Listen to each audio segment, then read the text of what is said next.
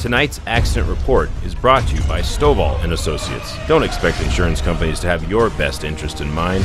Stovall and Associates cares. Let us help you if you have been involved in an accident.